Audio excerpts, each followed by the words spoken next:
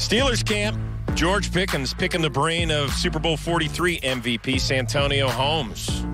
Boy, that kid's got a ton of talent. Oh, my gosh. Pickens, Pickett. He could bust out. How's that tandem going to go? Let's find out. Mike Tomlin sitting down with our Judy Batista in Latrobe, PA. Pittsburgh Steelers head coach Mike Tomlin, thanks for joining us. I know it's only 3 days in, but how are you feeling about your team right now? I feel really good. I do. And there's some tangible reasons why. First of all, everybody showed up in really good condition and physical readiness, and that's a component of it. The next thing is that, I see them doing the formal and informal things that you want to see at this juncture. Guys have an appropriate level of urgency. Guys are teaching one another and each other, not only about assignments, but how we go about our business, the culture that we're trying to build here in 2023 and their roles in it.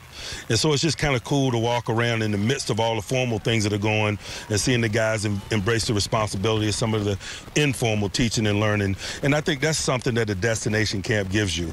We realize that we're in the minority of teams that still go away to camp, but we value it, and I see it. And we thoughtfully do things to encourage it.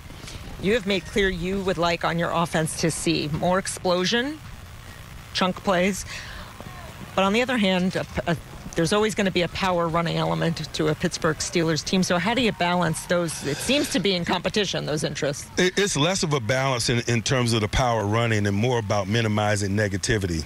As you search for splash plays, you open yourself up to more negativity. And we had a rookie quarterback a year ago. You got to be mindful of getting him behind the chains and him absorbing, and the collective absorbing too much negativity when they're young.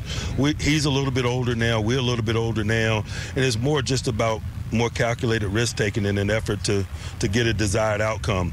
But that's just a fact. As you search for chunk plays, the potential for negativity is probably more prevalent, and we just weren't interested in a whole bunch of negativity a year ago. You said about Kenny, you said he has to be what we need him to be.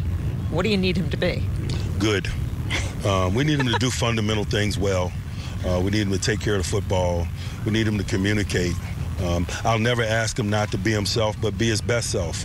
Smile in the face of adversity, understand his perspective oftentimes is his unit's perspective, and own that component of the job. And he's at a good place to kind of absorb some of those things. A year ago, he was really focusing on surface level things, assignment responsibilities and so forth. And now, because of his experience, he probably has a perspective where we can add to his to-do list, and he's absorbing more of the responsibility that comes with being him, and that's what I meant by it.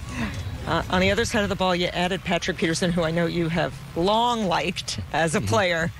What's he going to bring to an already stellar defense? Forget his talents and his playmaking ability. Just being around him day to day is exactly what I've heard over the years, and I'm excited about experiencing. He's a quality human being and professional, one that these guys kind of grew up on in some instances, and for them to be shoulder to shoulder with him day to day and see the reality of him, to see how professional he is, to see how dialed in and how much he loves football.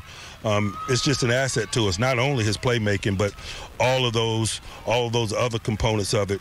Reminds me so much of Joe Hayden when we acquired him a number of years ago, and the intangible things that he brought along with his talents. One last question. 17 seasons. You've never had a losing season. Are you going to do it another 17?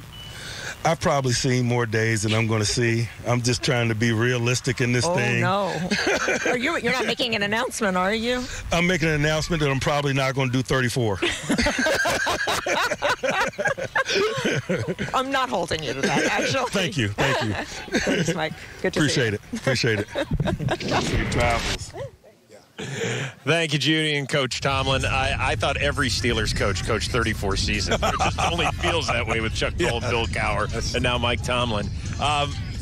No team wants to be the one that won the offseason, but everything the Steelers did, free agency and draft-wise, made sense to surround this guy and build this team up. I suppose the question is, can you be a defensive team first and have your quarterback just be okay, or does this kid, number 8, Kenny Pickett, have to move to a new level? Well, I think he's going to go to a different level, Chris. I mean, if you just look at the end of the season last year, and he took the ball down the field against the Raiders to win the game, late in the year on a sub-zero night, and then the following week went to Baltimore to took the team down the field in the final minute to beat the Ravens.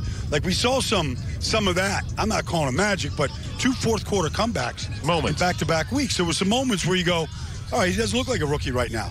And what'd they do? They went out and got Isaac Seumalo from the Eagles, a priority free agent. Nate Herbig. They drafted Broderick Jones. They've got competition up front because they got to get better up front than they were. And now I think Pickens here, too. They had a good connection last year, Pickett and Pickens. But, the offense has to get better, period. And so, he's going to be under the spotlight for much of the year. But I feel like he had the whole offseason. He knows the offense. Like, he's very mature.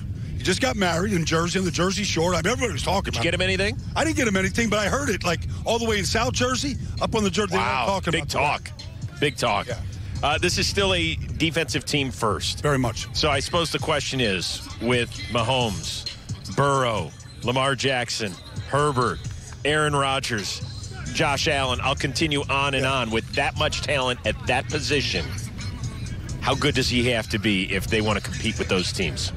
Well, I mean, you want to be a playoff team, you're going to have to take your game up. Like, I don't know how good. Like, he's going to be a second-year player, but I think we're going to see a big jump from him.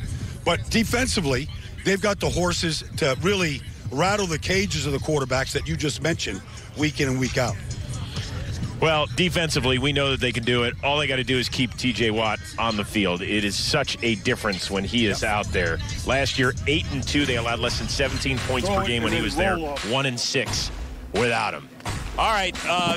Speaking of coaching up, we'll relive our early moments out here in Oxnard, California. That away, Jane. Yeah. Flex it. I was struggling with my Yeah, you did your thing. We'll relive it coming up. Well, I mean,